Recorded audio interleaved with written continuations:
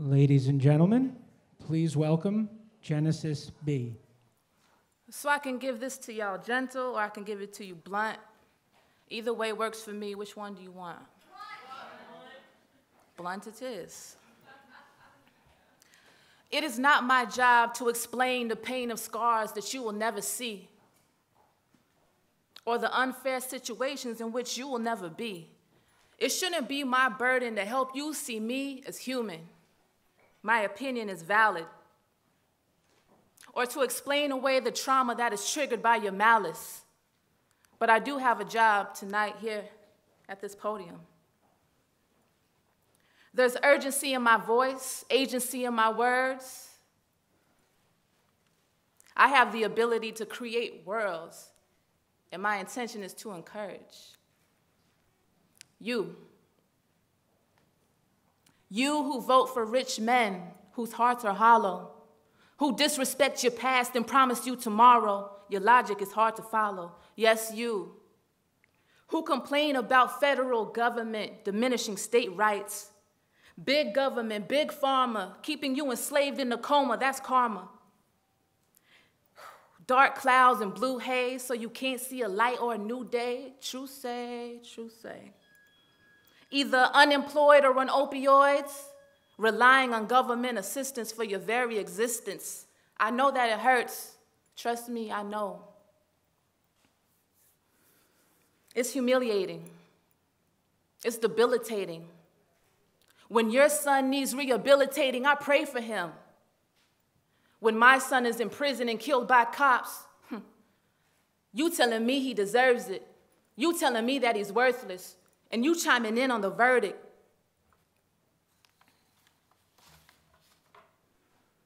With your kids obsessed with violent movies, playing Call of Duty, immersed in false realities that manifest in shootings. Escapism plus racism minus accountability.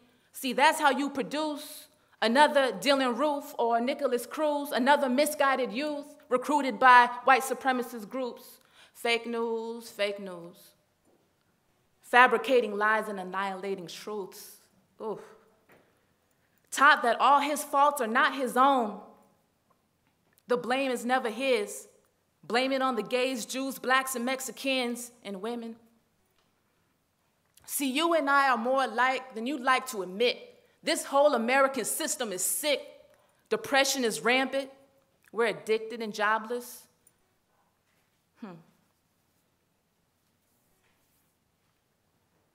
You're so quick to judge me as if you are flawless. You see, Mississippi is a microcosm of America. Middle America can't understand this. We are all reeking of cannabis, trying to manifest dreams that we had as kids. You and I are in the same boat, and you shooting at the bottom. You think that because you're white, that there's no risk of drowning. These words I write are not out of spite. I often dream of a day that you and I will unite, fight the plights affecting both our lives, like healing our children, fighting addiction to alcohol and prescription, resisting government monopolies and wicked foreign policies made to benefit the rich, killing us with poverty. I'm just speaking honestly for those of you who can't. I'm spitting real since most of these rappers ain't. Spitting real since most of these rappers ain't. You see, I'm neither liberal or conservative. My allegiance is to the poor. My constitution is compassion. I hear the cries that you've ignored. We are too powerful now. You will never beat us again. It's best to join us. Because we can teach you how to resist, and we can teach you how to persist. We can even teach you what it means when we clench and raise a fist. The concept of race is the greatest lie ever told. The human body, the human mind, the greatest resource ever sold. But as long as they can divide us, they'll continue to exploit. You fell right into the trap for fear that you'd be destroyed, clinging to an illusion of power like sand in a tightly clenched fist, till reality slips right through your fingers, putting us all at risk. The most cowardly of men are those who only fight out of fear. I said, the most cowardly of women are those who only fight out of fear. There's my beautiful home, great state of Mississippi. The hospitality state, our welcome mat is a battle flag. Let that resonate. Wonder why we rank last in the nation in healthcare, economy, and education. A nearly 40% black population, and you tell me that flag represents me. It flies in my niece's classroom. It flies in my judge's courtroom, siding with the legacy that says we are less than human, deserving and capable only of servitude. Their words, not mine. Your founding fathers, their words, not mine. Do you see how Mississippi is a microcosm of America, though? My job tonight is to say this, and I'm going to leave it alone. My future friends, allow compassion to liberate you. The death of the ego is a slow process. But start by asking yourself these questions. Why do I believe the things that I do? How is it poisoning me from the inside out? Why, with everyone else that I have blamed, have I still not found peace of mind, happiness, purpose? In what ways am I feeding the fire of bigotry? Why is it so hard for me to view humans as people rather than the labels that we've ascribed to each other or to ourselves? People, not things. Never have been, never will be. We are taught division from birth, y'all. I challenge each and every one of you, whether you're in the seats or watching online, to ask yourself these questions each and every day, because I do. Because we all play a part in the system of division, even me. Find your own accountability. Resist the concept of division. I call this conceptual resistance. Because the violence that you taught us just might come back to haunt you, because we're tired and we're dying and we're running out of options, frankly. And I promise you that when people of color come to power in this nation, which is inevitable, we'll have more compassion for you and your children than you ever had for us. I'm speaking to confused Confederates. I'm speaking to confused conservatives. And yes, I'm speaking to confused liberals. We are a part of you. We're taking note of your racist reactions and your silence, because audible is the injustices and the degradation that we face as Americans, as Mississippians, under that flag. Mississippi, America, it's time to take it down. Thank you.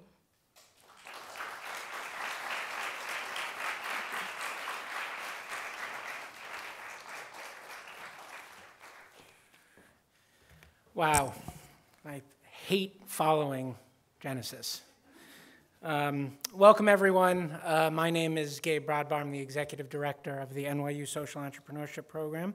It's a real pleasure to welcome everybody in this room tonight, and also welcome everybody who is joining us via the simulcast, which is being carried live and around the world by abcnewslive.com. I want to say a very special welcome and thank you to our presenting partners, Focus for Health, for their generous and catalytic support. Welcome to all of you to what I know will be a very valuable, and if you haven't already figured out, very honest conversation about race in America. Tonight's event is going to focus on Mississippi and the continuing terror their Confederate and emblazoned state flag inflicts on not just many of the residents of the state, but indeed the entire country. Make no mistake, the Confederate flag is a symbol of hate, and it is a call to violence. It is no more a symbol open to a variety of valid interpretations than is a swastika or a burning cross. Tonight's conversation is framed by that thought and will not so much focus on the flag's origins and our country's racist history, as much as it will focus on our racist present. We have an administration in the White House that is sympathetic and encourages white supremacist ideologies and acts. Murders perpetrated by white supremacists in the United States have more than doubled in 2017 compared to 2016. And the federal taxes that you and I pay continues to support the production and flying of the Confederate flag at official state and federal functions. These are just a few of the many painful reminders of just how far we still need to go to realize what America is supposed to be. And we can realize a better America. If we didn't believe that, why would any of us have come out tonight? The simple truth is, when it comes to racism and bigotry and hatred, there are absolutely no neutral players. You are either on the side of the oppressed or you are on the side of the oppressor. Silence, as we all know from Elie Wiesel, always serves the oppressor. So one question that we ask ourselves tonight is, what can we do tomorrow to not be silent? What roles, what actions must each of us take to change things? That's our goal for tonight, to take a clear look at what is happening today and commit to doing something about it tomorrow. We're going to hear from some extraordinary people who are leading a number of these critical calls to action. They hail from Hollywood, the media, academia, hip-hop, and the law. Many are from Mississippi, and they all speak from deep personal experience. We're going to have about an hour of conversation and then 30 minutes of Q&A with all of you. And everyone is invited afterwards to continue the conversation at a reception that will immediately follow. So to get things started, I'm thrilled to introduce Dr. Lisa Coleman. Dr. Lisa Coleman joined NYU as our first Chief Diversity Officer, and she is leading the effort to make NYU a more diverse, welcoming, and inclusive institution. So please join me in warmly welcoming Dr. Lisa Coleman.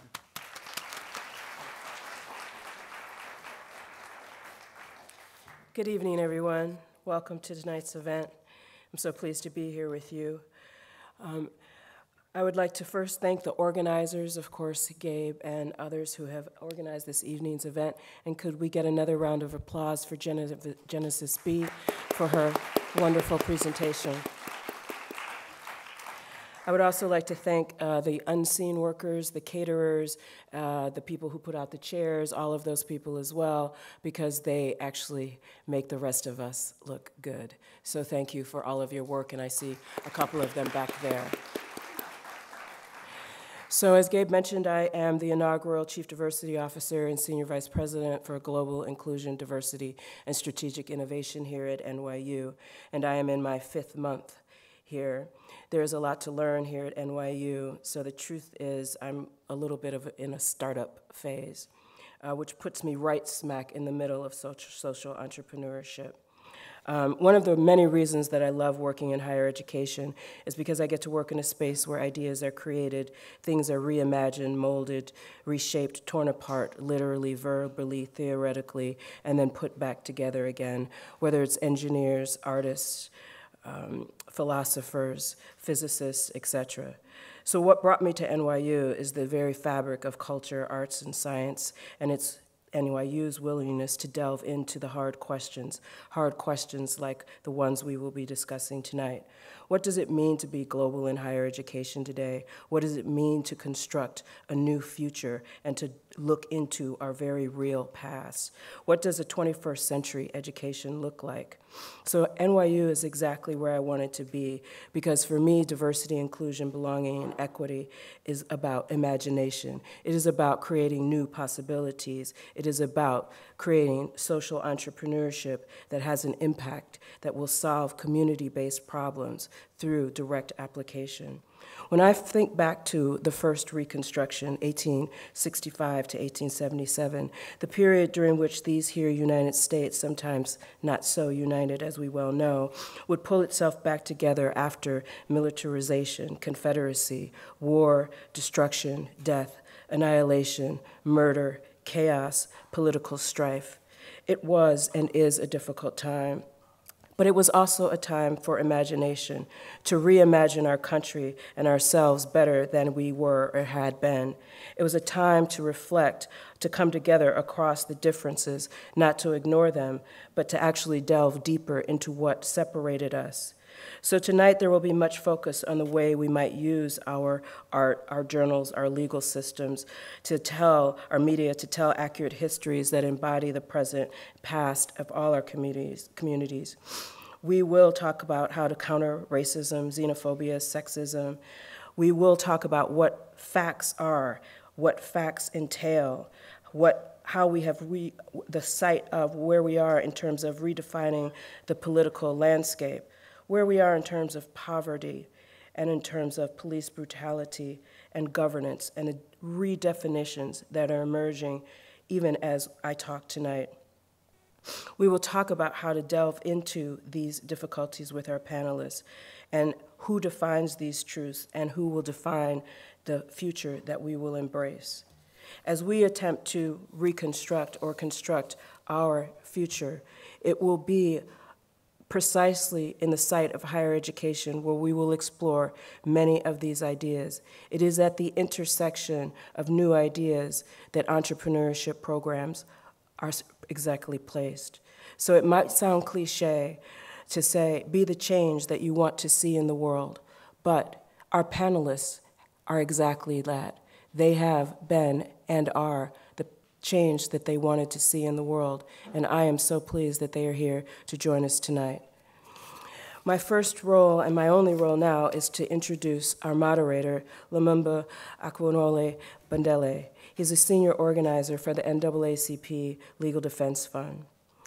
He is the senior community organizer, and he is also responsible for the Education Fund. He has been a community organizer and educator in Central Brooklyn, and from 1994 to 1998, he served as the programming coordinator at the Franklin H. Williams Caribbean Culture Center African Diaspora Institute. During his tenure at the CCC, he also co-founded Azabache, an organizers training conference and workshop series for young activists. All the while, as a Black Studies major at City College of New York University, CUNY, he went on to receive his master's degree in human service from Lincoln University in 1998. He is a member of the organizer with the Malcolm X grassroots movement. He helped to establish his campaign to counter police abuse and misconduct. He is also the co-founder of the world-renowned Black August hip-hop project. Black August raises awareness and support for political prisoners in the United States. From 2002 to 2007, he served as a counselor and lecturer at Medgar Evers College, and it is my pleasure to welcome him to the stage. Thank you for joining us here tonight.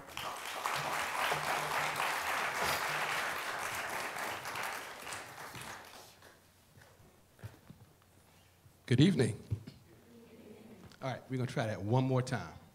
Good evening. Good evening. Sounds a lot better. Thank you all for being here. This is going to be a very lively discussion, a very participatory discussion, very engaging.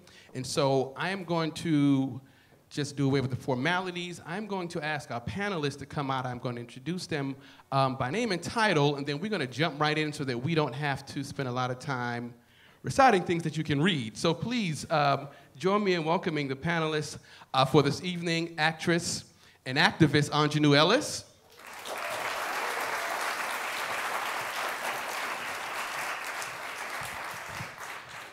Hip-hop artist and activist Genesis B, who you just saw.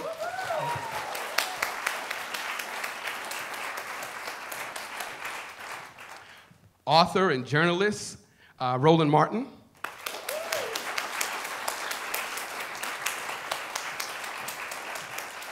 And last but not least, attorney Jeffery Robinson.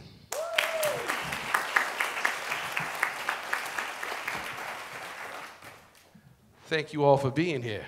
Thank you. Good. So we're going to open up. Each of the panelists are going to give a very brief 5-minute opening remarks, and then we're going to jump into some dialogue. So you should have some cards for questions that you want to ask. We ask that you write down your questions. There's a process that we'll have to select those questions, and we will have them read during the Q&A dialogue. We good? Good. So I actually want to start from my far left. Mr. Robinson will start us off, and then we will work our way around. Good evening, everybody.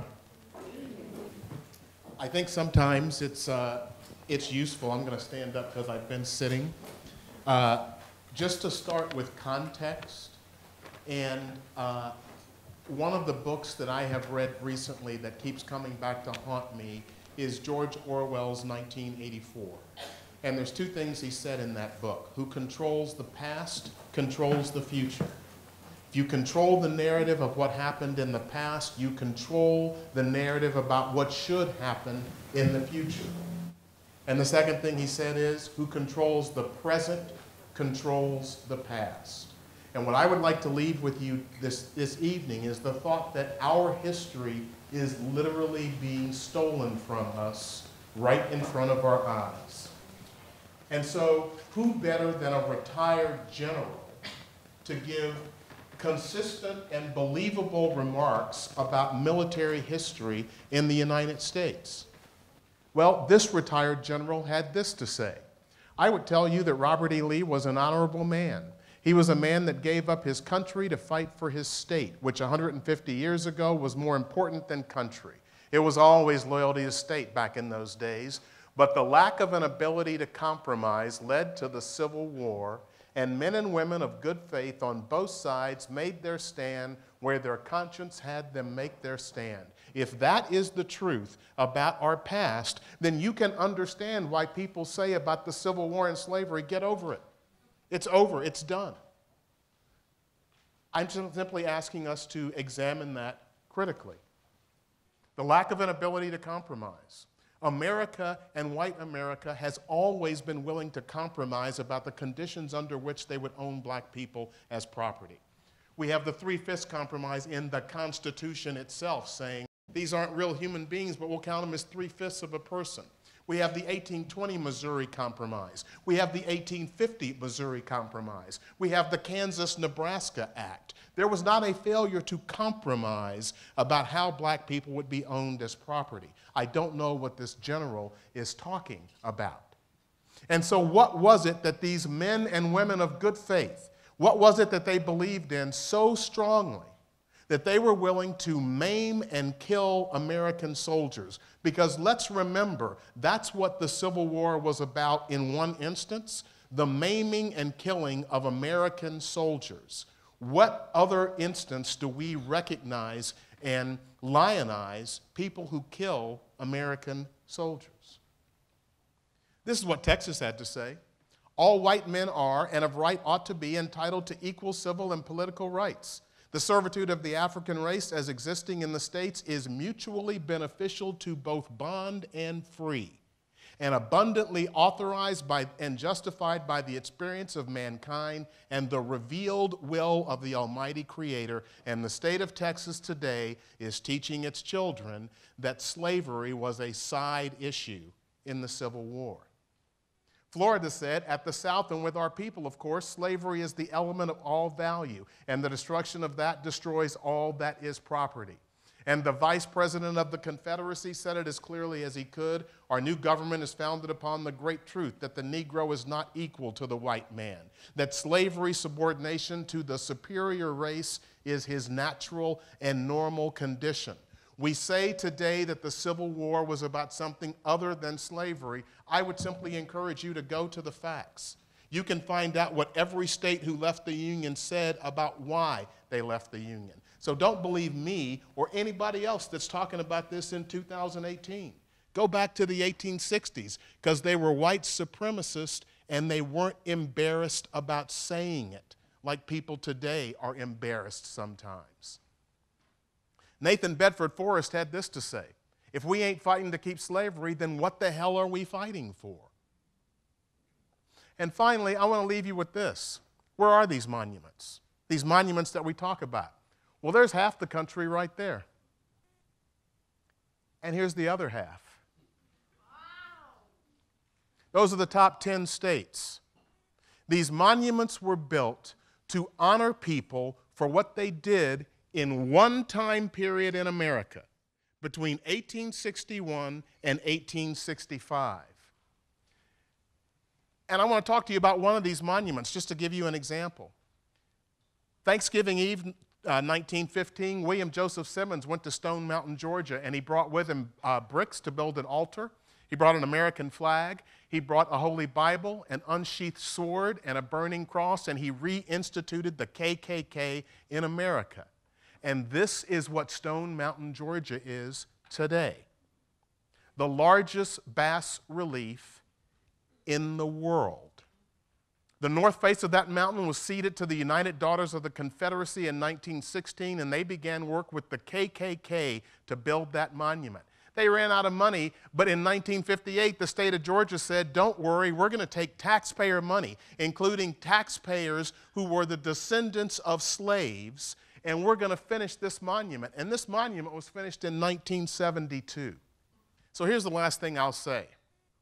What does W.E.B. Du Bois have to say about Robert E. Lee and Confederate heroes? Because remember, every Confederate monument in America honors people for what they did between 1861 and 1865. When Trump says, are we going to get rid of the Washington Monument because he owned slaves? My response is, I don't think the Washington Monument was built because George Washington owned slaves. I think it was built because he started the country.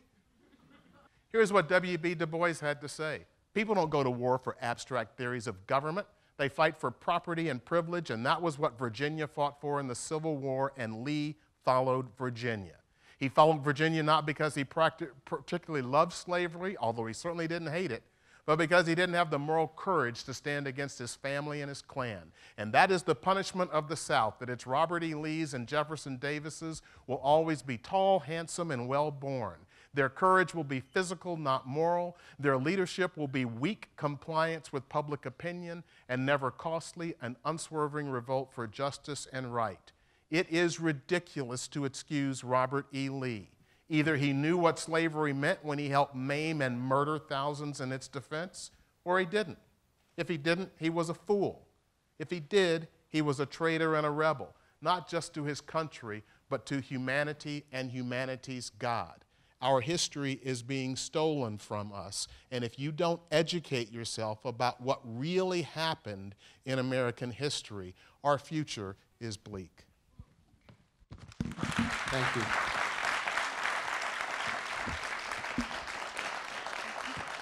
I'm going to ask us to hold on to that slide of the mapping because we're going to come back to that during the discussion. I want to make sure we have that back up. Brother Roland Martin, please. All right, so how are we doing? One of the things that I've found to be very interesting is when Americans love to live in denial. When I say they live in denial, let's just think about yourself. When you are having conversations about your own family, you are naturally going to be protective of your family. You're not going to be really, really honest if your daddy beat your mama, or if somebody didn't take care of their kids. And so what happens is we like to have rose-colored lenses in terms of our own families. Well, that actually is the story of America. So Americans always, that's why you always, if you watch anything on Fox News, but you could go through this litany of things and they'll say, yeah, but isn't America great? But even with all of that, have we done some more good stuff than bad stuff? That's always the fallback position. I mean, even this morning, I was driving to the train station. I was listening to Morning Joe, and they were talking about what's happening in Iran. They were talking about dictators. They were talking about revolutionaries in Iran in terms of how they are and these radical revolutionaries. And as I'm listening to the conversation, I'm sort of in the car laughing because there was a point when Iran had a democratically elected government. That was 1953. until Mossadegh decided that he thought it was quite unfair that Anglo-Iranian oil, which is now known as BP, was getting 93% of all the profits from Iranian oil, and they were only getting 7%. And he said that's kind of unfair, so we need to get more money from our oil. And then BP said, hell no. But BP didn't want to go to war with Iran, but America said, hey, no problem, we'll volunteer ourselves. And so the reason Mossadegh was overthrown in 1953, the Shah of Iran was installed, led that country until 1979, until they overthrew the country in 1979. And those folks who were 18 years old in 1953 were in their 40s in 1979. But the problem is, if we have any conversation about Iran today, we always go back to the overthrow of the American embassy in 1979 and totally ignore what happened in 53. And when in fact, if you read Stephen Kinser's book, Overthrow, you will realize that the Iranians loved America and looked up to America until we overthrew their country. So we're having a conversation today about Russia and what they did in terms of how the impact on the 2016 election. But if you go back and study what happened to Iran and Chile and those countries, we actually did the exact same thing in all of those countries. And so it's a little hard when America talks about how we or how someone tried to overthrow our government when we, in fact, perfected that. That's just fact. That's not saying that, oh my God, I mean, how dare you? No, it is saying this is the reality of this nation when a corporate giant, ITT, told the CIA, we will pay for you to overthrow Chile because they are messing with our business interest. I just got back from Hawaii. I spent a week there. Hawaii was the first country we overthrew. It was not always a state. We overthrew the country because they dared say they wanted more control over their plantations. I'm saying all of that because we literally have folks in this country who have no clue about the history of our country. And so we're walking around with our master's degrees and PhDs sound like utter idiots because we have only read his story and not history. And so when you begin to understand that history, then you understand where we are today. The Middle East would be different if America did not do what it did in the 50s and 60s under the Dulles brothers. It would be a different world. Exact same thing when you talk about the Confederacy. Now, there's somebody who will say, look, I hear you. They tried to build that thing in the early 1900s. Why is that big of a deal? Well, if you go to the United States Senate right now, the current United States Senate, you may not have any clue that the senior senator from the state of Mississippi sits at the desk of Jefferson Davis. You may not realize that this Senate in 1995 authorized that from here until eternity, the senior senator from Mississippi will sit at the desk of Jefferson Davis. That was in 1995 when they voted on that. If you put in right now in Google Jefferson Davis's Senate desk, you will see there's a page dedicated to it. So in essence, in 1995, the United States Senate authorized the enshrinement of a monument to the greatest domestic terrorist and traitor in American history. If you are a young kid from Mississippi and you go to Statuary Hall in the United States Capitol, where every state gets to have 2 statues, and you go to your Mississippi statues, you will be taking a photo next to 2 statues of Confederate heroes. I say that because we have to get out of this idea that what happened in the past has no connection to what is happening in the present, because the present continues to affirm what happened in the past, and that's one of the reasons why public policy is still impacted in that way, because we continue to pass, in essence, Confederate-type laws and policies by virtue of our love and appreciation for that period of history which is still alive in the 21st century. Thank you. Genesis, please. I'm going to keep mine really short because I've said pretty much all I need to say for my intro. But yeah, I guess my work in Mississippi kind of revolves around, and I just kind of stumbled into this work by a viral protest that happened in 2016 where I received a lot of harassment and backlash from white supremacists and misogynists and homophobics, alt-right. And it was all online, and I was having issues trying to understand this energy with people I've never met and could never see. I could not see the boundaries. What you did, though. Tell them why you made them mad. Tell them what you did. Oh, okay. Thank you.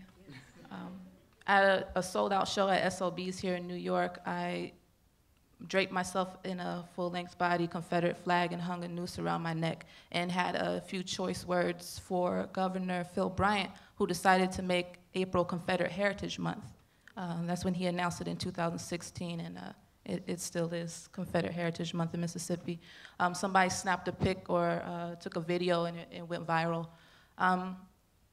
I couldn't see these barriers between myself and the people who were harassing me, and I wanted to.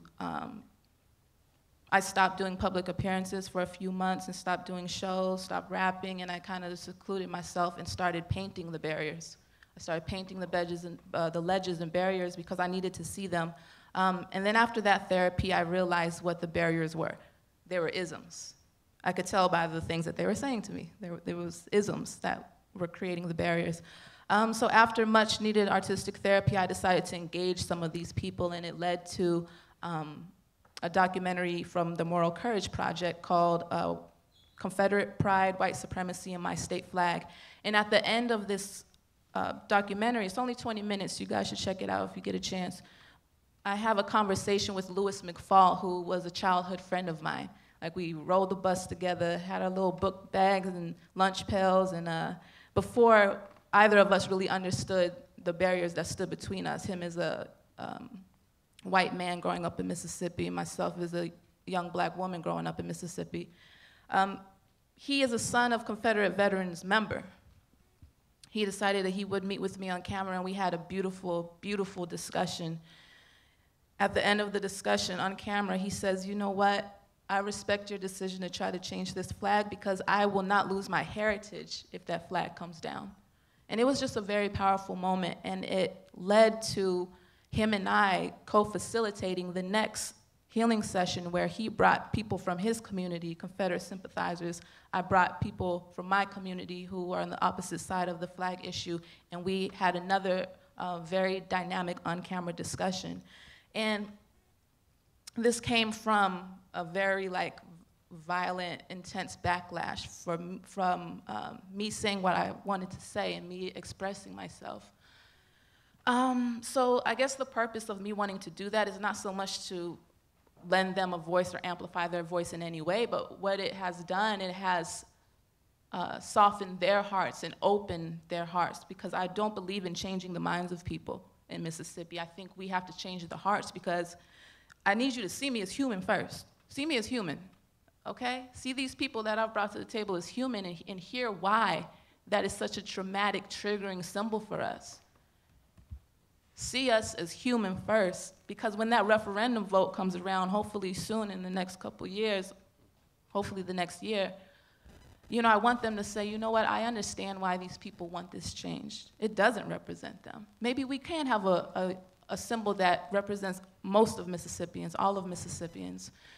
So that's kind of my work right now, is people, not things. That's what I'm screaming to the day I die. That's the art exhibit that I'll be debuting this year. And the album I'll be debuting this year is People, Not Things. And the point of that is trying to see each other as people rather than the labels that we have ascribed to each other and to ourselves. Let's start to break down that system of division, one person at a time. I know it sounds like far-fetched and like a long road, but it's the work that I've been called to do. Thank you.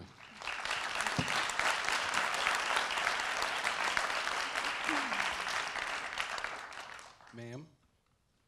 This thing on.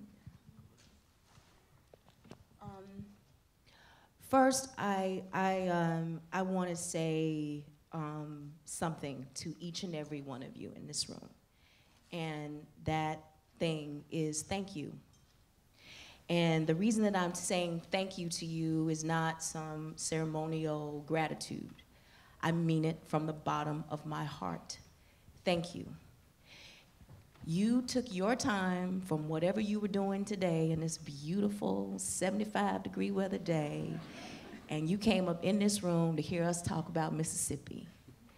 And I cannot tell you what that means to me personally, and I'll paint the picture. I appreciate so much the scholarship and that has happened so far in this discussion, and what Genesis has brought to this. What I want to talk about is family.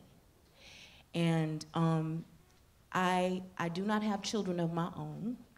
I have a niece and nephew who I helped raise with my sister.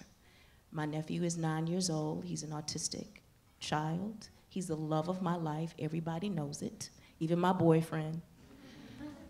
My niece is 5. She's about to start kindergarten.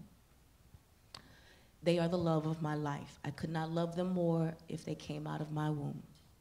I was raised by my grandmother, who passed away in 1995, and my mother, who is just think Grace Jones. That's all I'll say. Now, these people are incredibly important to me. They are the reason that I do this work. The fact of the matter is, my niece and nephew have to walk by a Confederate flag every day in order to go to school, in order to get an education. They have to walk by something that tells them that they are less than human, that their value is chattel, in order to get an education. So, what you have said to me by you coming in this room is not just, oh, I'm interested in race. What you're saying to me is you're interested in helping me protect my family. It's that basic. What Genesis described, people threatening her, this is what we live with in Mississippi. People doubt that there is a voice of resistance in Mississippi, and that's a lie. That's a total, absolute lie, and Lumumba will talk about that later. That's an absolute lie. I'll give you an example. When Heather Heyer was killed in Charlottesville over the summer, there were tons of conversations that happened on CNN. And whenever they had someone from Mississippi or someone referenced Mississippi, inevitably they would say, well, Mississippians have the Confederate flag and they like it. They voted to keep it. 80% of them want the Confederate flag. The devil is a liar. That's not true. There was a vote in 2001, a very cynical vote that happened in 2001. 30%, and it went down. The demographics of it went down according to the race. 30%, you're mainly African Americans, 30% in Mississippi. Those are the people who voted against keeping the flag, and the rest of everybody voted to keep it, right? So when people say that that's what folks want, that's what the South wants, that's what Mississippi wants, first of all, hear me right now. That is not true. That is not true. That is a lie. There is a huge voice of resistance. The problem is what has prevailed in Mississippi, because Mississippi has operated in isolation and oblivion almost since its next inception as a state in this country, post-Civil War. Because it has operated in isolation and oblivion, what has prevailed in Mississippi is a culture of fear. People are afraid. People are afraid to speak out. People are afraid to speak against. So when you have fools like me and Genesis who whatever's gonna happen is gonna happen, but I'm gonna say what I'm gonna have to say, we are rare, but it doesn't mean we don't exist. The problem is, and this is why this panel discussion is not a panel discussion. Hear me when I tell you, this is not a panel discussion. I don't want to have another discussion about race. We've been doing that forever. I'm not interested. What I want is action. When you walked in that room, I'm sorry, but you are a participant now. Sorry, but you are. Because when this is over, I'm gonna give y'all some stuff that I want y'all to do, okay? So we have this voice of these voices, these bodies, laboring in resistance in Mississippi, fighting back, been fighting back generationally in Mississippi. What you got people who are afraid, and you got people who are tired. But what we don't have, what we don't have, and what we have been missing for so long is you. You. People outside of Mississippi who say, you know what? Are you kidding me? The flag of the KKK is the official flag of a state in this country? Really? I will not stand for that. And here's the other thing. Everyone in here is a part of the problem. You know why? Because that flag does not just fly in Mississippi. Has anyone ever been in Union Station in DC? Anybody? Raise your hand. Tell the truth. You pass by the Confederate flag. You pass by the KKK. Yes. If you've been to the Building of States, Roland Martin had his show in the Building of States in Washington, D.C. He had to walk by that flag every day to go to work. Every day. So this is not Mississippi's problem. This is an American problem. And I'll say this and I'm done. Mississippi, hear me out, is the petri dish from which the present administration formed. Everything that happens in Mississippi, Southern pride, Southern rights, states' rights, all those terms, born and bred in the Confederacy, born and bred in the South, right? All of those principles put President Trump in office because we sat back for years and ignored it, not realizing that it's cancer and it's spreading. So, okay, I said what I had to say. We are all, this is not a panel, this is a call to action, and I thank you so much for being here. Thank you. So we're going to engage in some dialogue right now, and I'm glad that Aunjanue really brought us back in setting a tone about how we want to have this discussion. It's not a mistake that we have representatives from Mississippi here. Part of the problem is when we have these discussions, typically we're talking about something somewhere else without people who have lived those experiences, right? So I want to make sure that we root this conversation with that understanding and with the respect of those who have actually lived those experiences, but also understand that what we're doing today also is trying to relearn what we think we know about Mississippi. I had the privilege of spending about 2 days down in the Delta last week, and it's a very inspiring place to be in a place where county after county, pocket after pocket, there's black political power, believe that, electoral political power, and we can talk about how that actualizes or not is another question, but it exists. But equally as important is a very rich history of resistance, of struggle, and of freedom fighting in places that we may have never heard of. But they inform not only the civil rights movement, but they inform movements around the world. So I want us to be able to put that particular bit of information to the center of this discussion so we aren't talking about Mississippi from some sort of deficit kind of position. Mississippi is rich. It's rich.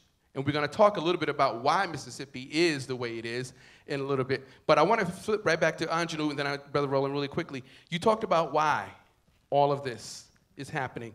Talk really quickly about the campaign. What specifically this campaign of trying to remove the flag, how did it come about and where is it now? Excuse me. Well, what we have done in the last few years is we've done several things, and I can only speak to the work that Genesis and I have been involved with. But there are lots of people in Mississippi who are doing this kind of work all over the state of Mississippi. We had a rally on the Capitol building grounds. We had a rally in front of the SEC in Alabama. We've had rallies all over the place. We had rallies at the Capitol building. We have rallies.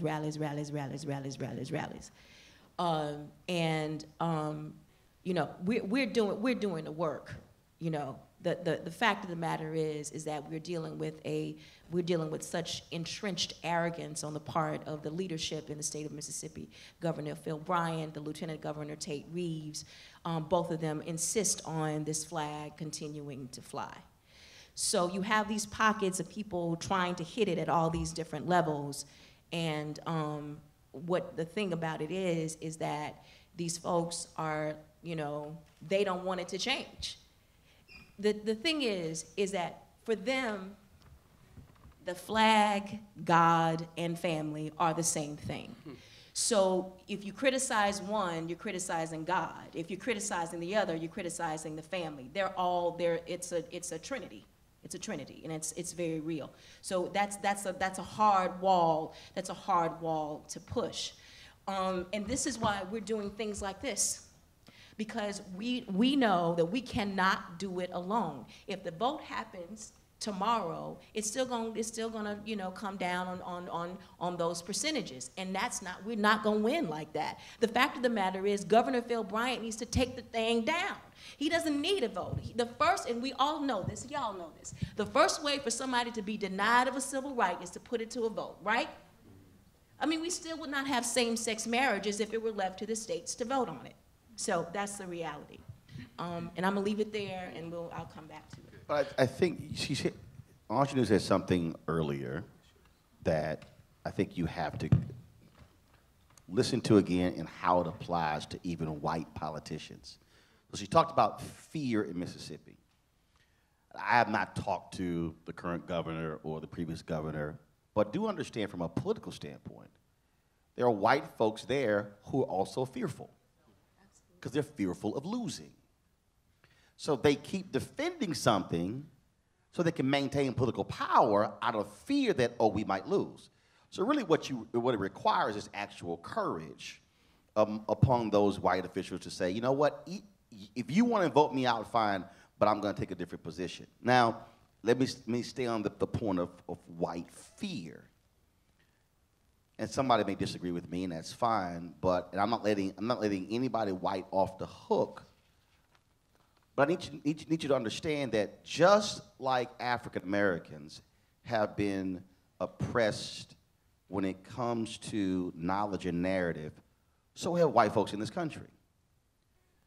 Because it is by design. So March 25th, 1965, Dr. King gives his speech in Montgomery after the Selma March. This is what he actually says. He says, toward the end of the Reconstruction era, something very significant happened. That is what is known as the populist movement. The leaders of this movement began awakening the poor white masses and the former Negro slaves to the fact that they were being fleeced by the emerging bourbon interest. Not only that, but they began uniting the Negro and white masses into a voting bloc that threatened to drive the bourbon interest from the command post of political power in the South. To meet this threat, the Southern aristocracy began immediately to engineer this development of a segregated society. I want you to follow me through here because this is very important to see the roots of racism and the denial of the right to vote. Through their control of mass media, they revised the doctrine of white supremacy. They saturated the thinking of the poor white masses with it, thus clouding their minds to the real issue involved in the populist movement. They then directed the placement on the books of the South of laws that made it a crime for Negroes and whites to come together as equals at any level, and that did it. That crippled and eventually destroyed the populist movement of the 19th century. So what am I saying? You have been taught history and not history. So therefore, you're living in actual denial and ignorance of what actually took place in this country. So therefore, when the folks say, this is my heritage, what they're actually articulating is simply what they have been taught generations over and over and over again. So they are running around saying, oh, I don't understand why you're telling me this is bad, because this is my history, because it's been pounded in their head. So part of this piece is, how do you break down this huge wall of ignorance that's based upon lies? So somebody might be saying, okay, but how do you still do the connection? Okay. We know about the apartheid movement today, and we know about the divestment. Some of you probably said, oh my goodness, Harvard and NYU and all of these campuses, they had all of these rallies, and they had the shanties, and we had them at Texas A&M, and that's what did it. But many of you don't ask what started it. It was when a black worker named Ken Williams walked into the Polaroid building, and he saw something called the passbook. The passbook was the document that was used in South Africa that black people had to present to show their papers. Polaroid made the passbook. He said, wait a minute, Polaroid, you are aiding the apartheid regime. He began to protest that.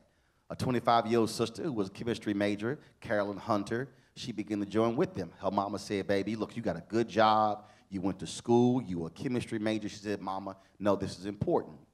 They eventually get fired, but that leads to them starting the Polaroid Revolutionary Workers. They started the divestment campaign. They connected the passbook through Polaroid to apartheid. That's what started the money. So the flag is living today. So when the woman running for governor on the Republican side in South Carolina today said a month ago, I love my Confederate history, they fought for the state power, this is the woman who could be the next governor of South Carolina. So we have to connect how flag and the Confederacy unites with history, political power, and then go, we have to be in the business of actually educating folks who look like us to say, no, what you thought you knew about history is not the reality. So we can spend lots of time trying to get somebody excited and trying to get them to our side, but if they have lived for 30, 40 years and multiple generations with a set of knowledge, they're going to keep thinking that because they know nothing else unless you learn the other side of history to then educate them. And by you, I mean somebody who doesn't look like me, because when you are sitting there with your classmates and family members, and then now you begin to break it down, they go, ah, it's different from you than it is from anybody who looks like us.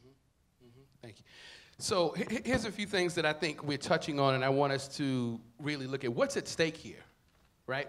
We're looking at a small population of folks, relatively speaking, who are holding on to what they consider to be a sacred symbol, right? Why is that? What particularly is at stake?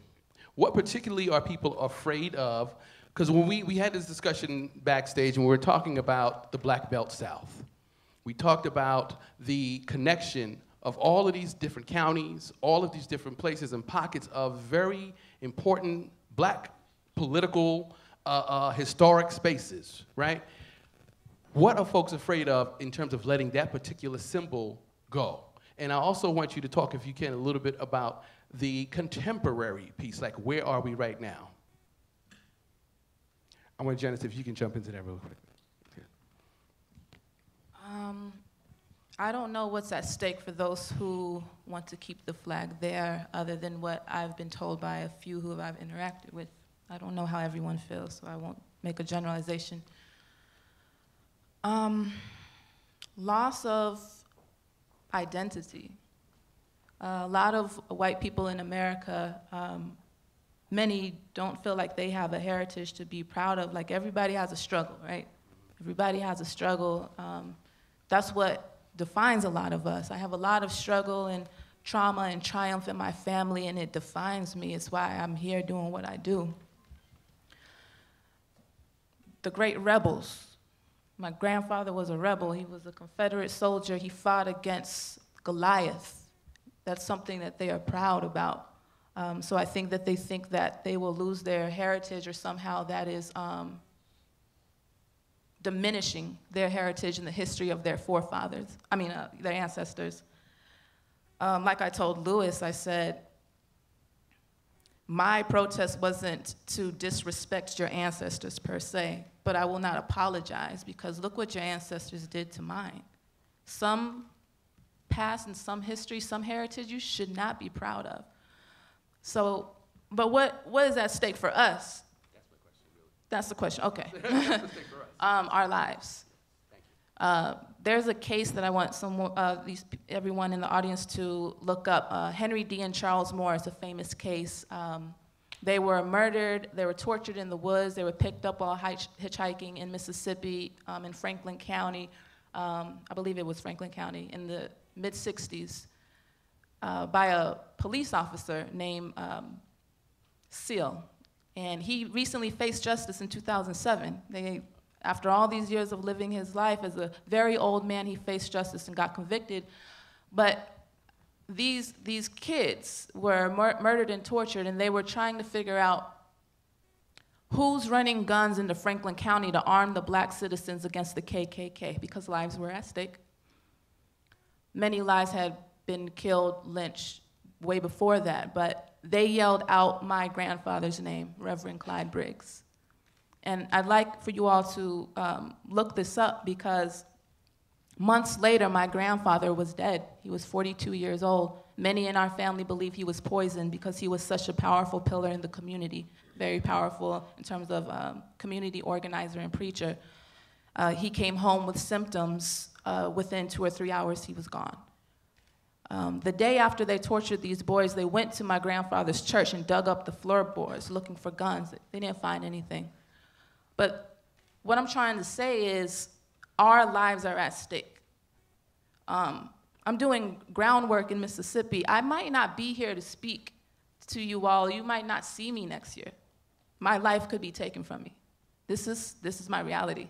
This is what I live with. This is what Aunjanue lives with. This is what people in Mississippi who don't have the backing and the help from outsiders in Mississippi, we have to face this. Like, you have to face the threat if you're gonna try to make any sort of change. But many are silent because of the fear and intimidation that is there. So when you ask what's at stake, literally my life. You said there's a small contingency. This is not small. I need you to understand this is not Mississippi. There are 37 Democrats from the South in Congress. Only 15 are white. There are more than 100 white Republicans from the South. That means that if you need 218 votes to pass a bill in the U.S. House, white Republicans from the South make up almost half of all votes. So the flag and the ideology informs a party's politics. This is a public policy issue. What the flag represents, what the ideology represents, is infused in criminal justice reform, is infused in welfare reform, is infused in tax reform, is infused in attacks on labor, which if you look at even right now, African Americans have been able to get out of in terms of increase our wages by virtue of unions.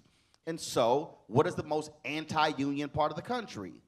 12 Confederate states. So we have to stop thinking this is just a Mississippi thing and realize that that thinking literally impacts public policy, and not just public policy, impacts who sits on the federal bench, who sits on the Supreme Court. So that thinking impacts every single one of you, because when they are driving public policy, they're passing bills that will impact your children, your children's children. So don't think this thing is just one small state. No, this is American politics. Right. So we have Q&A. I understand there's some cards that are coming up. Okay. Okay. So while we're doing that, can you talk a little bit about some of the litigation strategies that you are looking at to impact the flag coming down? I don't want to say too much about litigation strategies. Okay. Because it's strategy. Because they're strategies. But what I will say is this. The bust that you saw of Nathan Bedford Forrest is what I have to walk past if I go to my home state of Tennessee and want to go to the State House to see a state representative, to see the governor, to see any elected official. If you walk to the State House in Nashville, Tennessee, the bust of Nathan Bedford Forrest is there to greet you. When these monuments are on private land, there's essentially nothing anybody can do about it. I am free if I want to go to my home or my apartment in downtown New York and put a Nazi flag on the outside of it, and there's nothing anybody can do about it. I actually have that right in America.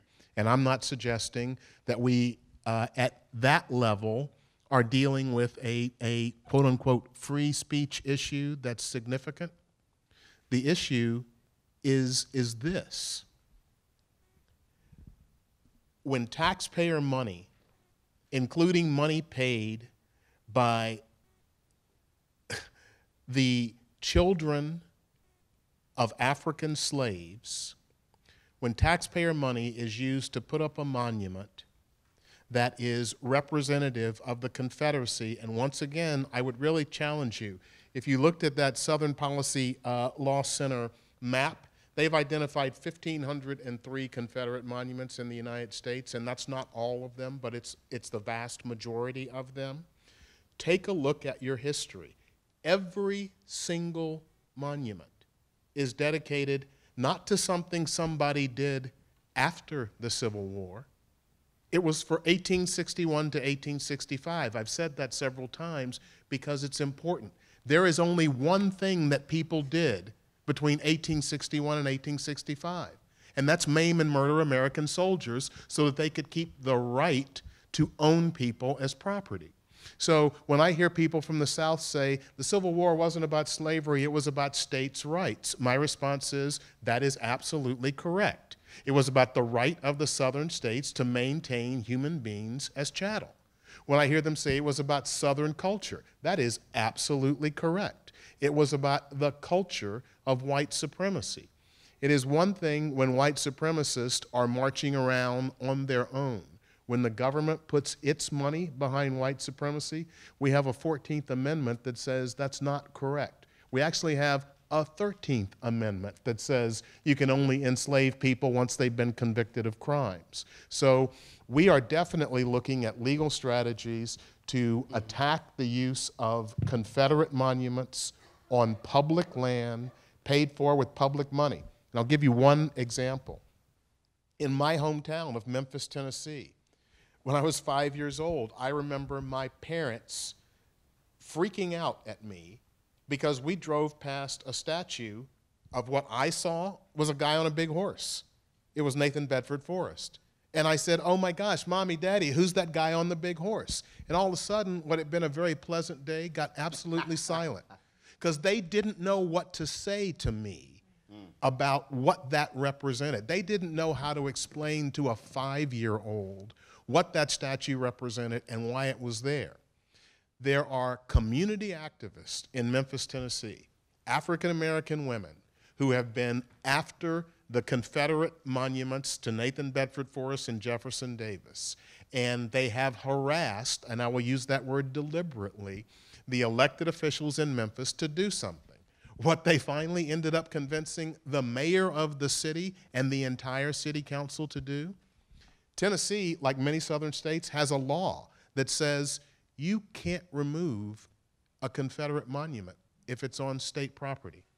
Tennessee has the Tennessee Historical Society, and you have to go to the Historical Society and say, may we remove this monument? And you can imagine the answer you get from the Historical Society. Well, Memphis came up with a plan. The city sold the parks where these two monuments were to a not-for-profit agency. They sold it at 10 o'clock at night. By 10:30, the Memphis police had both parks surrounded and equipment was there to remove those monuments. And one of my favorite pictures for the rest of my life will be a Memphis City police officer, a black man, standing watching the monument of Jefferson Davis coming down with a smile on his face like this. So, and Alabama passed that same law last year. And my point is this. The ACLU and other legal organizations can absolutely get involved. Those monuments in Tennessee would not have come down with pressure from the ACLU if that was the only thing. It was the people in that community who put themselves on the line that made those elected officials finally have to face the facts. So I think that what you will see in the coming months is our attempt to target Confederate monuments that will resonate with the rest of the country. And I just don't want to say more than that because How are you going to deal with Mississippi and the flag? What's the ACLU's position with Mississippi specifically in that flag? That flag is on government land. Yes. That flag is paid for with government money. Yes. And so what I can say to you is there have been discussions about your state flag in my national office, and there is an affiliate, an ACLU affiliate in Mississippi, and they've been in those discussions as well. So we know exactly where Mississippi is, and we know exactly what's going on there. I promise you that. We need to know it. Good. So here's what I want you to do, Aunjanue, because I want you to actually chime in, but also I want to pitch this other question to you from the audience.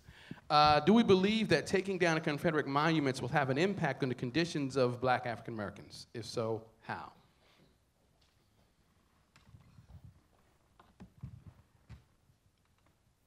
Who asked that question? There's no name on it. So, yeah. Can the person who asked that question, please? Why did you ask that?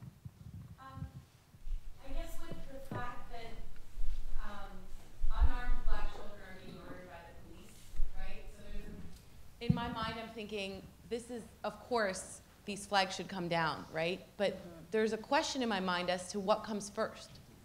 There's so much to tackle, right? There's so many problems here. So I'd love to hear from you. Do you know who Dylann Roof is? A little bit, please. Okay. Dylann Roof was a teenager, right? Was he 20 yet? He was 19 at the time of the He was 19. He walked into a church in South Carolina, a prayer meeting on Wednesday night, and just shot everybody in there. That's who Dylann Roof is. Okay. The reason why Dylann Roof went and shot those people is because he was a Confederate. He was a neo-Confederate. What you will find when you look at pictures of Dylann Roof on Facebook, you will find he will be waving that flag. That flag gave him a mandate to kill Black people. Have you ever heard of someone named Scott Michael Green? Scott Michael Green was a white man in Iowa. Scott Michael Green killed a police officer. Weeks before that, Scott Michael Green went to a football game and waved the Confederate flag. Scott Michael Green was given instruction to do his crime, the authority to do his crime, by the Confederate flag. The Confederate flag is not a piece of cloth. It is a mandate. It is a directive. It is an instruction to terrorize American citizens. It has always been that from its inception. And that is its danger, and that is its urgency. Can I say something about this? Because I think it's... Do you understand what I'm saying? Yeah, but I want to say something really quick, because I think what she's asking is, okay, say tomorrow the flag comes down by federal pressure, then those racist minds are still there. They're still venerating that flag. They still have that mandate. She's asking what comes first, attacking the racism at the core or bringing down the flag, and will that help facilitate that breaking down of race? Is that what you're asking? But here's why that's and nothing against you, because first of all, Charles Barkley said the exact same thing. Here's why the question is irrelevant.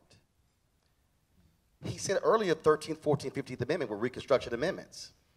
That was the Civil Rights Act of 1878. Okay? You did not have another one. The Supreme Court invalidated that in 1883. You didn't have another one until 1957. And so Black folks didn't say, well, hold up, until we able to get this right and this right, we need to do this one first. No, we actually wanted all of them at one time. They came out piecemeal. So I would say this here. What's more important, to test untested rape kits or for women to get paid the same rate as a man? If you're a woman, you're like, shit, I want both. So black folks are saying, we're not trying to choose. Damn it, we want unarmed black folks not killed by cops. We want high quality education in schools. We want end racism, Confederate stuff. We want all of it. We are not enough with us having to pick. Just like, do understand, didn't America celebrate when the Iraqis tore down the statue of Saddam Hussein? Mm-hmm.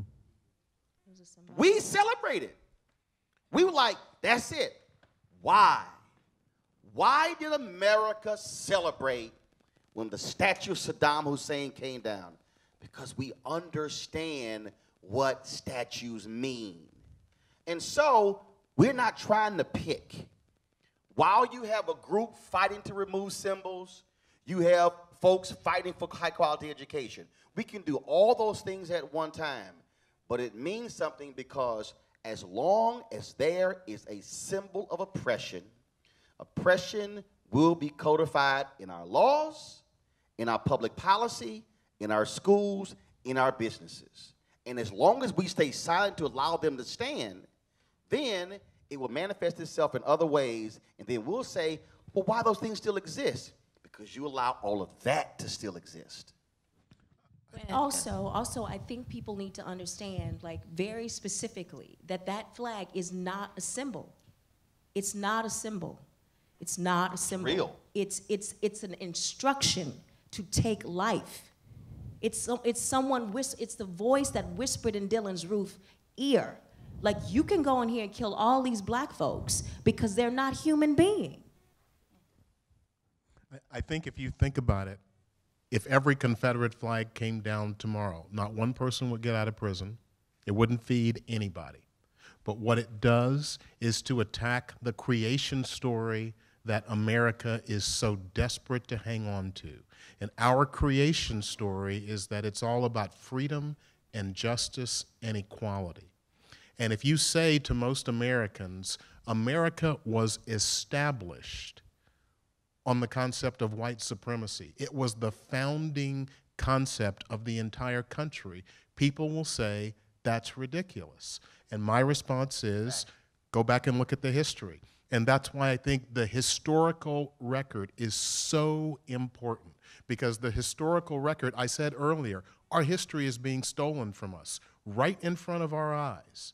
And when Ben Carson stands up and says slaves were immigrants who came to this country with dreams of prosperity, it is funny until it's not. Right. This man is a cabinet-level official of the United States government saying that slaves were immigrants. And if that's true, then our story about what we need to do about race in this country today is majorly impacted. So those flags are, I agree, they are not a symbol. They are a representation of white supremacy that people have been holding on to for a myriad of different reasons for generations. Just real quick. I just need you to remember this one thing. At the end of the Civil War, Lee said, furl that flag. It is a symbol of oppression. Said to the soldiers to store it in your attics. That flag disappeared from American life for 2 generations. It reappeared at the Dixiecrat Convention in Mississippi in 1948. Why? Because under Harry Truman, the Democratic Party was considering a civil rights plank. So the flag was brought back into American society to specifically oppose civil rights for blacks. It was raised on the state capitol in South Carolina specifically to opposition Brown versus Board of Education. So the reason the flag re-emerged in American society was because of black demand for black freedom. So if that's the reason why it came back, that's why it needs to come down. Just 2 seconds, just 2 seconds. I just wanted to say thank you for asking that question. There's no such thing as an irrelevant question, because all of these poignant points came from this, and this is what we want. We want open dialogue and people to feel free, like they can ask questions, because we are here to educate and we are here to share our perspectives.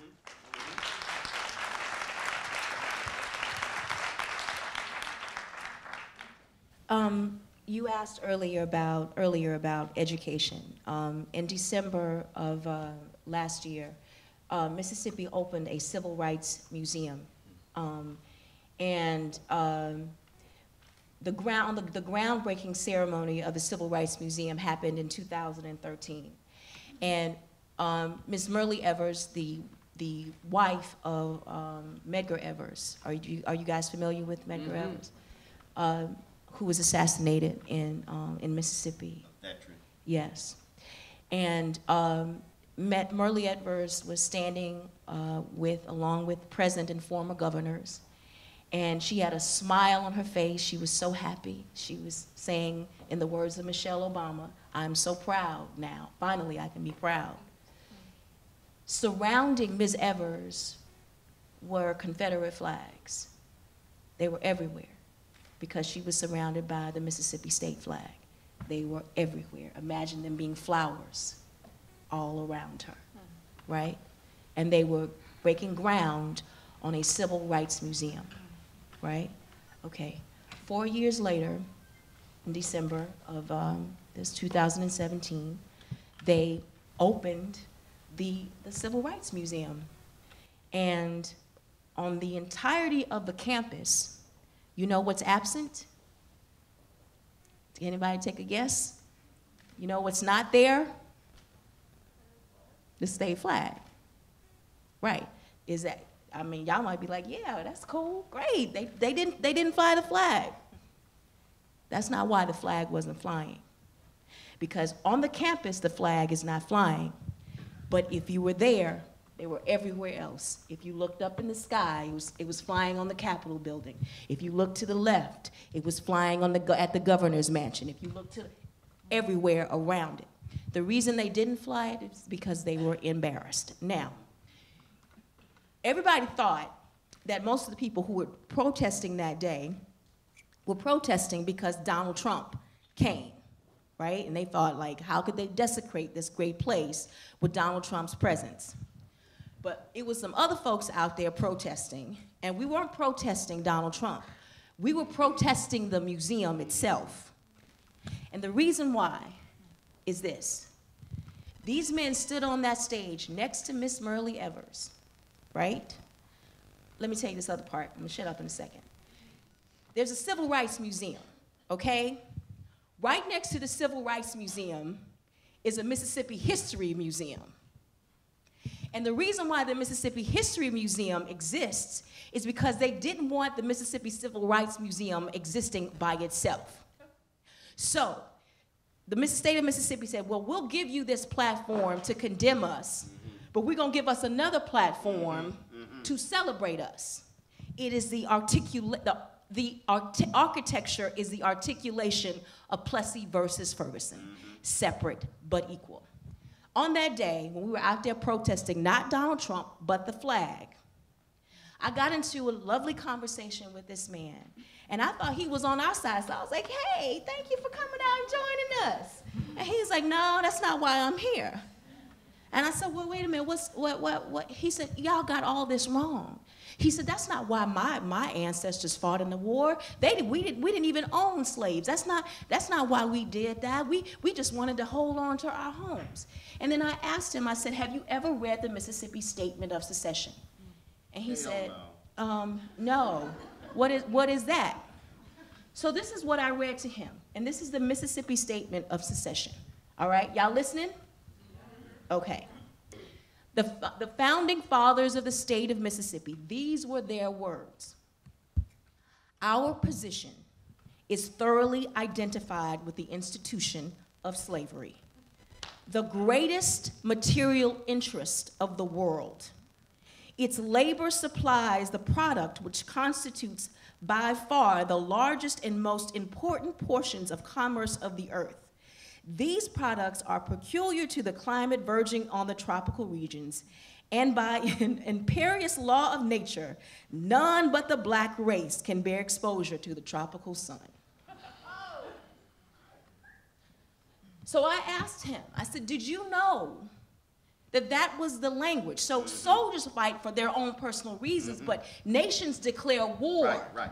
for official reasons. And that is why the Confederate state of Mississippi declared war. That is why. Those were their reasons. Because they wanted to maintain slavery and they wanted to keep black people enslaved. Now, here's the point about education. So what we're gonna do is, it's not enough for y'all to have this museum. So we are building a book, and we're sending it to every school in the state of Mississippi. There you go. Every school in the state of Mississippi. And we're saying, before you go into that building and get told something that's not true or get told half of it, because the big elephant in the room is that the state flag is not there because they don't want folks to see it. So we're gonna say, here's a book that tells you everything you need to know about your state flag. And we are approaching this as, folks, everybody in the state of Mississippi needs to know this Mississippi Statement of Secession by heart. So what we're gonna do is, we're gonna do everything we can to make that so, and we done passed them out to y'all. And who paid for that book? Who paid for it? That book. That I'm talking about? No, that Mississippi is gonna put in every class. I'm paying for it. Which Right. So here's what I want to do, because the last question actually is going to be our marching orders. The question is, what are the actions that New Yorkers can take to help you in the work of changing the flag? What do you need us to do beyond care? Aunjanue, please, you have to. Is that the last question? That's the last question. Mr. Robinson, did you want to talk about Lee Atwater a little bit, and talk about did you want to talk about that a bit? Well, but you're still going to give the marching orders. All right. I think what you're referring to is many people in this room may recognize the name Lee Atwater. He was a Republican consultant for... Who knows about Lee Atwater? 3 people. Who knows about President George H.W. Bush? That's who got him elected. Well, and he also got Ronald Reagan elected. And in 1981, so this is 1981, Lee Atwater is recorded talking to reporters. And he literally says, now y'all don't quote me now, okay? And the reporters say, okay. And he goes about to say this. They press record, and he says, see, in 1954, you just said nigger, nigger, nigger. By 1968, you can't say nigger, it hurts you, it backfires. So you say things like states' rights, forced busing. And now it gets really ambiguous, so that you're talking about cutting taxes, I'm gonna get his southern accent, and all these other things. And while it may hurt black people more than white people, I'm not saying that's not part of it, but it's so abstract that race is going on the back burner no matter what. Because forced busing is a hell of a lot more abstract than nigger, nigger. And he actually laughs at the end of it. Now you say, what impact did that have? Ronald Reagan was nominated in 1980. The first speech after his nomination he gave in Philadelphia, Mississippi, where the 3 civil rights workers were slaughtered in 1964. And the topic of his speech was states' rights. Every person in Philadelphia, Mississippi knew exactly what he was talking about. And so did Ronald Reagan. And so one of the things, because I want to give it back to you in terms of what can people do now, you can educate yourself about our true history. Right.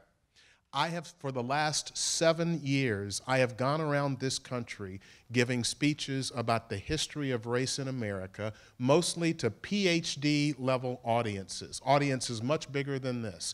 And when I go through the facts and I ask people to raise their hands if they knew those facts, no hands go up. And I'm not saying any of this like I'm so smart because I know this shit and you don't. Because I'm 61 years old. And many of these facts I didn't know until I was about 54. Because I was never taught them.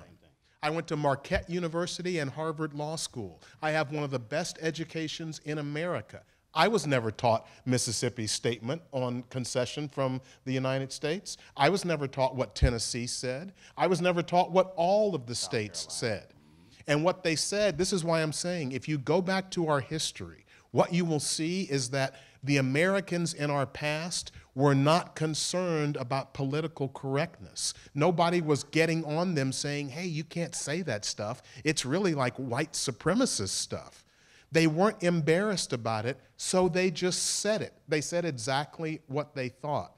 And in my view, part of what you can do is to start educating yourselves and educating your children. Because I guarantee you, your children aren't being taught this. I guarantee you they're not being taught this. And I'll add Lee Atwater, later after George H.W. Bush was elected president, he named him head of the Republican National Committee, and Lee Atwater is considered to be the creme de la creme of Republican political operatives. So you ask, what can do?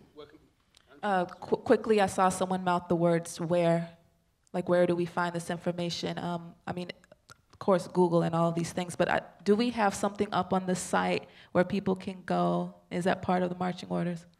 Proceed. Well, first, hold up. First, if any of you are speaking in Mississippi, if you're going to a conference in Mississippi, if you're doing any of those things, you should say, if that flag is in the room, I need that flag removed before I speak. Again, public stances. That's critically important. Second thing is, even though, again, I'm looking at the economic apartheid movement against, you also can utilize spaces where you are raising dollars as well to assist in these particular efforts.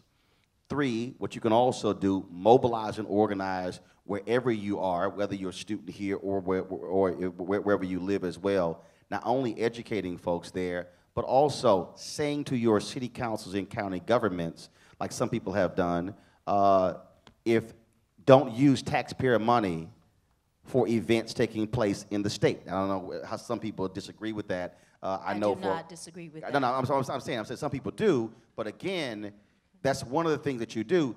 Now, somebody say, well, that's not fair. How many city councils said, and how many companies said they were not going to spend money in North Carolina because of the transgender bathroom? That was just last year and the year before that. The NBA canceled the All-Star game in Charlotte. There used to be a massive protest in Mississippi. I think the NCAA protest still exists, but they will not hold any NCAA events in Mississippi. They won't hold championships, but championships. They have games all the time. Championships. And so that still exists as well. And so that's also the kind of pressure you can apply, because there's only one federal government, one federal agency that shares along with the White House, the Treasury Department. If you want to understand America, power, White House, Treasury, money. Money and power are there. You hit folks in the pocketbook, they have a way of responding. And just quickly, once you have gained enough information where you feel confident, use your voice. Use your voice in your families, in your circles, and all of these things. Speak truth to power. Be that brave person to call people out on their bigotry. Okay, here's a homework assignment. All right. So, okay, got it. All right. So, did you everybody get a handout? Everybody got a handout in the program. Okay. In the program,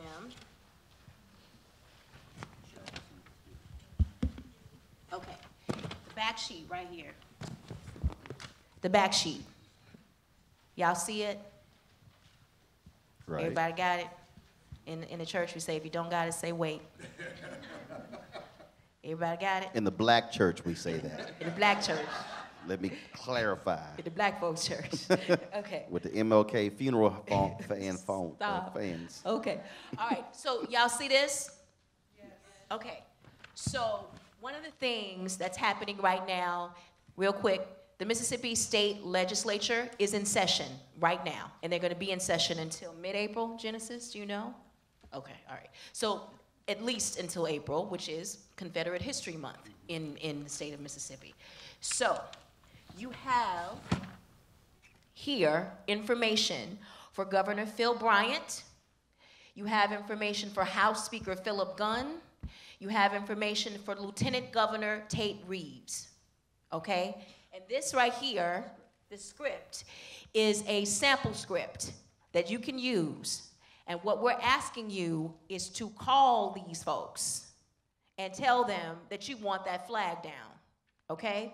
You can use this words or whatever comes out of your heart. Okay.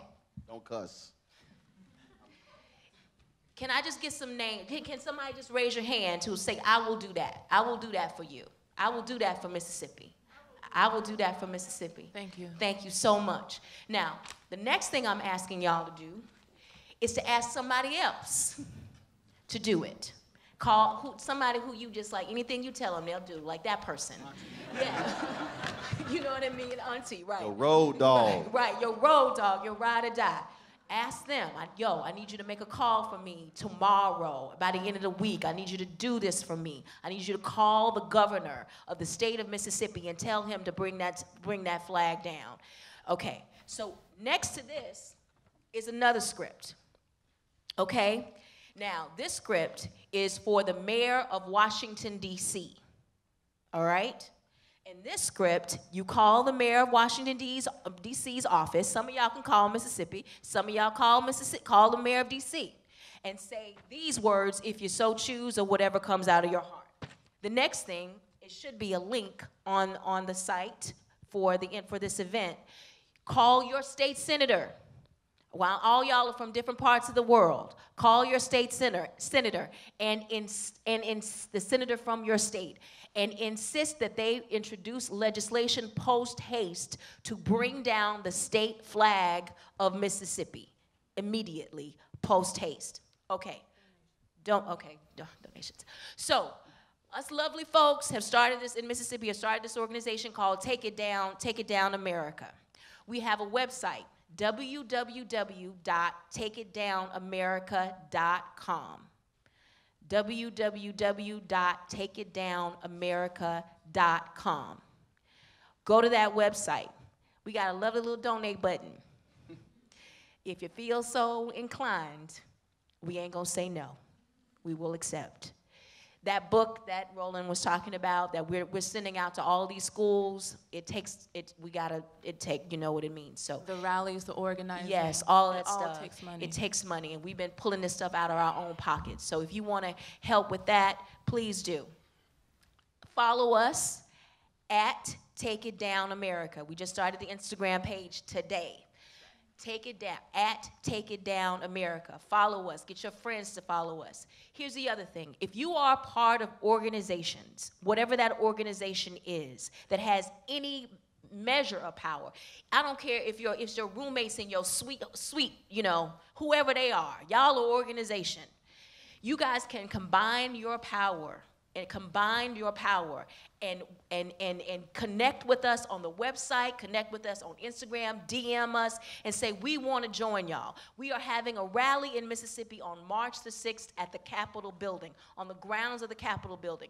A lot of times these rallies, it just be like 20 or 30 people. We need numbers. Okay, which capital, state or federal? State.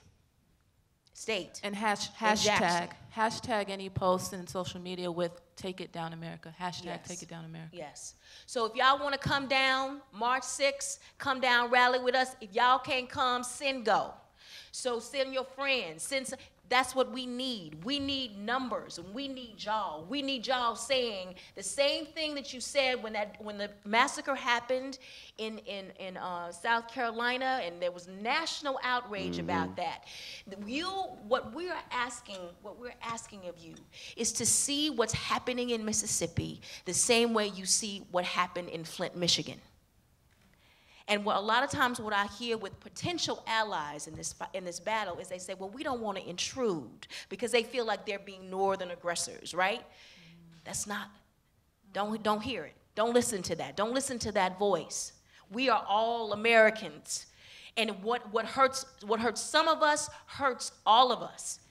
So join us in those ways. Real quick, Aunjanue she's been in church, but she ain't go to the right black church. Aunjanue, how many books are you trying to print? Huh? How many books? How many books you trying to print? Well, there are 82. Well, it was a lot of them. It's about 500 plus. 500 books. What is each book going to cost you?